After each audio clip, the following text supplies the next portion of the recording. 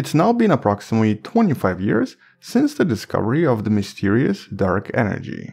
The unusual phenomenon that was discovered back in 1998 by two separate scientific teams looking at 52 supernovae at various distances away from planet Earth. And by using specific supernovae, often used as distance candles, the Type 1a supernova, which usually produce relatively similar brightness, the researchers back then discovered that the universe seems to be not just expanding, it's actually accelerating its expansion, with things far away from us moving faster and faster and faster. And back then this was such a groundbreaking discovery that back in 2011 it was recognized with a Nobel Prize, and so this was the official discovery of the mysterious dark energy. But instead of providing answers to the universe, it obviously created a lot more mysteries.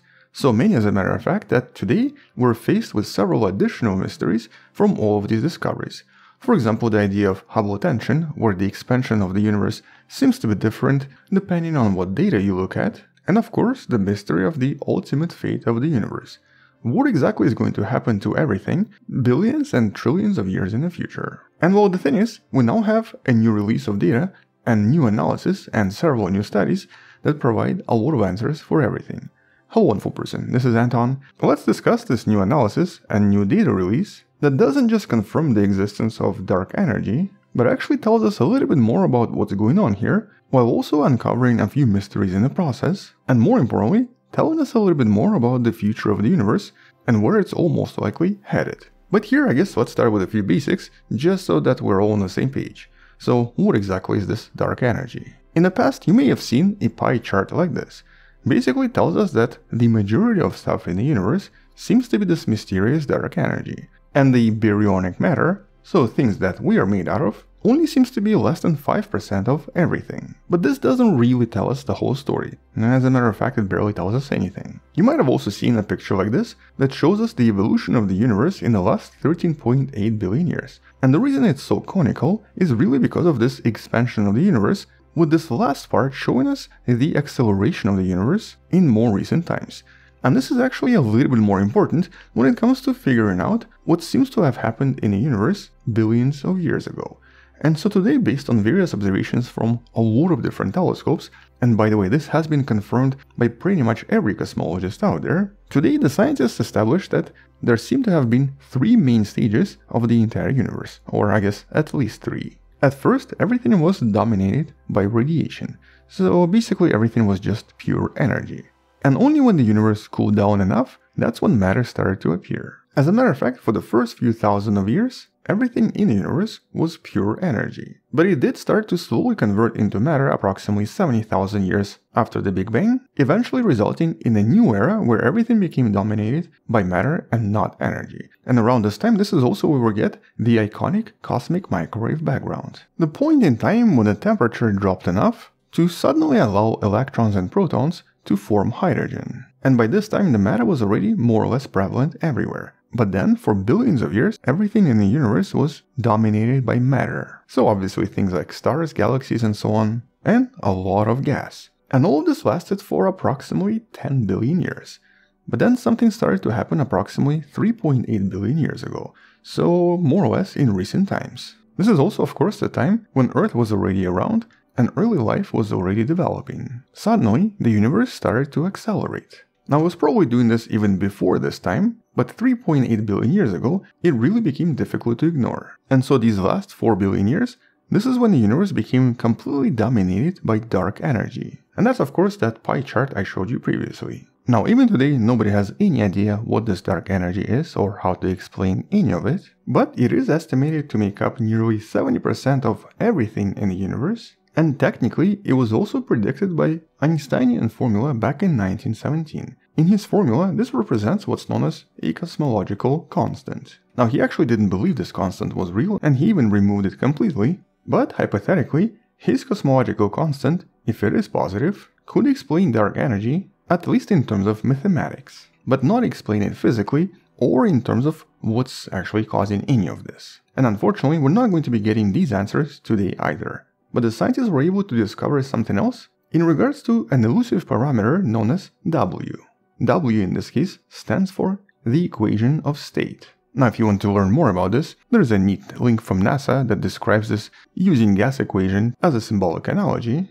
But in a nutshell, previous predictions suggested that W should be exactly -1, which presents us with a universe where as dark energy increases, so does the negative pressure that pushes everything away. And the more dark energy there is, the more repulsion there's going to be, with all of the matter continuously expanding over time. Or in other words, it kind of suggests that if W is -1, the universe is just going to be continuously expanding pretty much forever. But a while back, we've discussed an interesting proposition and an interesting study that provided evidence that this W value was maybe higher than 1, and thus the universe is not just going to be expanding, but it's going to be expanding so much that it will eventually rip apart. And this was the idea of the so-called Big Rip, the eventual fate of the universe where everything just sort of rips apart completely, disappearing in the process. One of the older videos in the description talks a little bit more about this, but this was a while ago and all of this was based on much older data. The thing is, now we have completely new data coming from these recent observations and recent studies, and specifically coming from this beautiful telescope you see right here, Victor M. Blanco telescope located in Chile. A telescope that's been used for over 10 years now as part of what's known as DES, Dark Energy Survey, a long and complex project whose main purpose is to try to map the entire universe, in the process discovering as much as we can discover about dark energy and pretty much everything else. And though it's already made incredible discoveries in the past that we've discussed in many previous videos, this time, after 400 scientists and 25 different universities collaborated, we finally got some of the most advanced data looking at various supernovae in roughly around 2 million different galaxies, with these galaxies containing thousands of active supernovae, and 2087 of them were Type 1a, the supernova that we usually use as various distance candles in order to measure distances to different galaxies out there. And so by looking at these 2087 supernova, and by measuring redshift to each of them, the scientists were definitively able to establish that first of all, the universe is definitely expanding, as you can see from this graph, and thus dark energy is definitely real, but more importantly, discovering the value for that W. It seems to be -0.8, which potentially answers what's going to happen to the universe. By having W less than 1, it basically means that the universe is not going to be continuously expanding, it's at some point going to slow down and potentially even start shrinking again. And if it shrinks more and more, it might even reach the state known as the Big Crunch. Basically, it goes back into a tiny point and maybe starts over again with another Big Bang. Although here we don't really have enough details about what's really going to happen, because the only thing we know right now is that it's most likely not going to be expanding faster and faster, and the universe is not going to end up in the Big Rip.